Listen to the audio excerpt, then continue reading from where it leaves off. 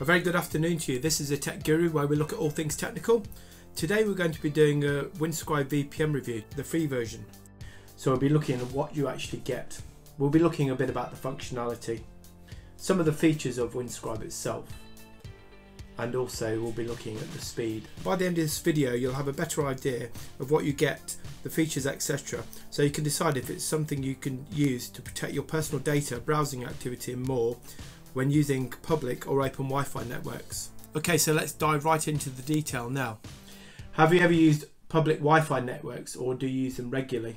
I know I do. And as a result of that, are you concerned about sort of compromising your personal data or browsing activity or more information? Concerned about malware? It's a concern that I share. Until a few months ago, I never really had the need to use a VPN or virtual private network, as I always had access to a trustworthy internet connection. But now I work several hours a week where I actually need to use an open Wi-Fi connection. So the inherent risk sort of associated with this, I want to do something that can sort of protect myself in terms of my data and, if you like, generally protect myself while I'm online. So I'm sure a lot of people share the same concerns. Today I'm going to actually share my experience of using Windscribe VPN after the few months of using it. So we'll talk about the review in a moment. I know that any VPN can't give full protection, but I wanted to ensure my personal details, browsing activity, etc. was kept private as much as possible. So that's why I chose Windscribe VPN. So I actually went about looking for a VPN which got good reviews online, one which seemed to be trustworthy and one which was easy to use. I'm not a massive consumer of data, so a free plan was something that I was looking for with the option to upgrade, and Windscribe seemed to tick all the boxes. But firstly, let's look at the actual allowance you get with Windscribe VPN. Okay, on the free version you actually get 10 gigabytes of data every month. So essentially this resets every 30 days, and this is an allowance by confirmed email, so 10 gig per confirmed email. So basically when I'm actually working out and about, I use my laptop and I use my iPhone, and because I sort of have two email addresses up and running, I actually get sort of 20 gigabytes allowance a month, so that's more than enough for what I'm using. So that's a good generous amount of data if you're not a massive consumer of data, that is. Okay, with the VPN you obviously get access to different servers around the world. Some don't have many options, but with Windscribe VPN what I found is you actually get unlimited connections to over 10 sort of countries, so there's a good choice there. And obviously if you want more access to different sort of countries you need to upgrade to the Pro option, but we're not going to talk about that today. And also it comes up with the best location for you in terms of the server which to log on for, so we find that really useful. So regarding some other features that you get with Windscribe VPN, you also get access to something called Robert, as you can see on screen. So basically that blocks IP and domains on your devices. So again, within your account tab you can actually see, as you can see here, what is actually blocked. So with the free package you actually get malware blocking only. As I said, I don't use it a lot every month and sort of what I'm accessing, so that's more than adequate for me. There are options, as you can see below, like ads and trackers, social, etc. blockers there, but obviously that's with the paid version, so there are options there. But with regard to malware you can actually block that, and there are custom rules, so you can actually have up to 3 domains, IP addresses or networks which you can actually block, so that's quite useful there. So if you're a light user, that's a pretty good benefit there as well. Looking at some more of the features, you've got no identifying logs, so basically they don't store any logs that can identify you, so you can read more about that there. That uses strongest encryption as well, and then if you like there's more information to read sort of below that, so you can have things like static IP addresses if that's important to you, port forwarding, split tunneling for example. Basically that's if you want sort of more professional use or a lot more usage. They're upgradable features, so that's something which you can obviously take advantage of there.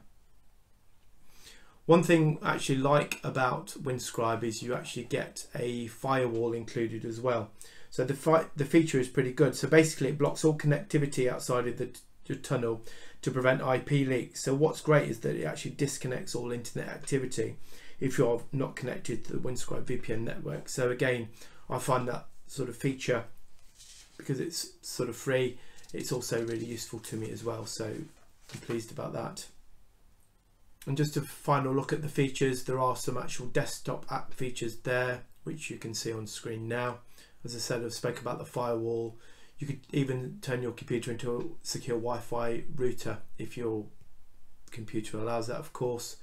And there's browser extension features as well. So on my phone, sort of got autopilot, so that identifies the best location for you, etc. And as you can see, there's quite a lot more features, but quite a lot of those are actually paid. In terms of support actually of computers and devices, Windscribe has quite a large and wide range of devices which are covered, for example. So they cover things like Windows, Mac, Linux, Ubuntu, as you can see on the screen now. They cover browsers such as Chrome, Firefox, Opera, mobiles, Android, iPhone, Windows Mobile. They even do Windscribe for your TV, so Amazon Fire TV, for example, Nvidia Shield and Kodi, and it goes on. They basically offer the sort of the cover on routers, NAS devices, torrent clients, etc. So more information can be found here on the, if you like, the support section of the Windscribe website. So again, they've got a comprehensive range of devices and operating systems which their software can work on, so we found that pretty good. Okay, so the question that a lot of people ask when using a VPN, obviously you're connecting to a different country servers or even your own country, is the speed which you'll get. I've been using it, as I said, for quite some time, and I've been generally pretty pleased with the speed. I tended to find that the speed varied quite a bit. If I was connected to servers in Europe, for example, the speed was just a little bit lower than my original speed without the VPN. But when I connected further afield, for example, to like Hong Kong, the speed was quite significantly lower, although still usable. So what I've done is I've done some speed tests just before this video, just to give you an idea of some of the speeds which we've achieved, if you like, starting initially without the VPN and then looking at the VPN in a few or several different countries. So we're going to look at that now. Okay, so as you can see on screen, we connected to the internet without a VPN initially, so the ping was pretty quick at 11. The download speed, megabytes per second, was just under 36 at 35.73, and the upload speed was 9.36.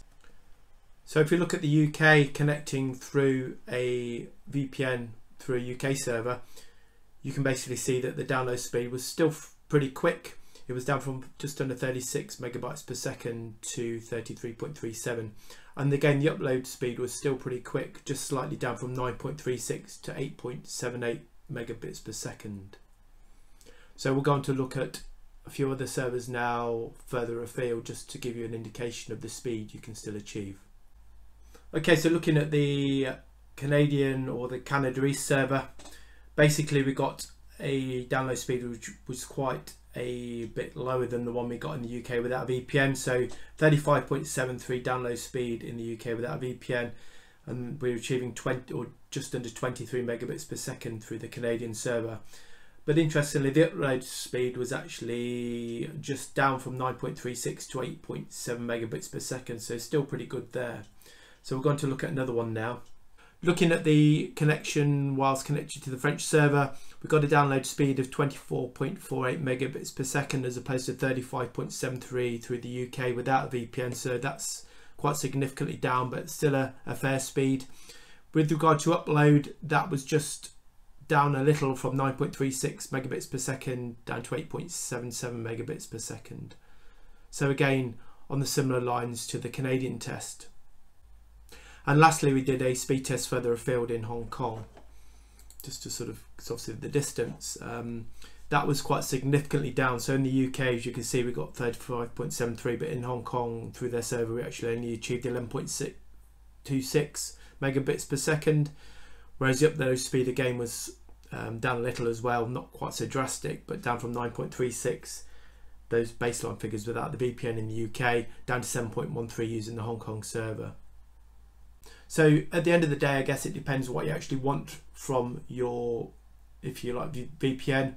If you just want some basic but good and reliable protection when using your devices out and about, using public Wi-Fi or open Wi-Fi networks, where you can protect your personal data, browsing activity, etc. And you don't need to access lots of servers around the world. For example, like myself, I just use a local server in the UK where the speed is more than adequate for me. And you don't want all the whistles and bells of the VPN, all its features, etc. And you're not a massive consumer of data. And bear in mind, you actually get 10 gigabytes of data per month free with the free Windscribe VPN version.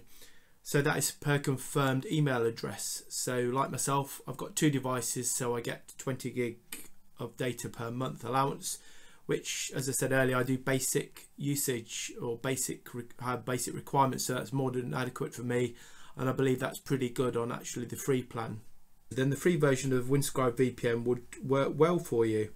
Obviously, you need to be realistic in terms of the data and in terms of its allowance that you'll actually acquire. But remember, there are options to upgrade in different areas also. But if you're looking for something in terms of a bit more depth, maybe you're looking to unblock geo-restricted content, or you're looking for more complex sort of requirements like port forwarding, you need maybe access to more servers or more data, need a static IP, or have more complex DNS and IP level blocker requirements, for example, then maybe you would need to consider upgrading or even looking at another provider. So just really wanted to share that insight with you today with regard to Windscribe. If you've got any thoughts or comments, please leave them below, and press the subscribe button to get further tech related videos like this one in future. And check out the links that are appearing on screen now to other useful videos that we have. But thanks for watching today our video on the Windscribe VPN review, the free version. We'll see you next time.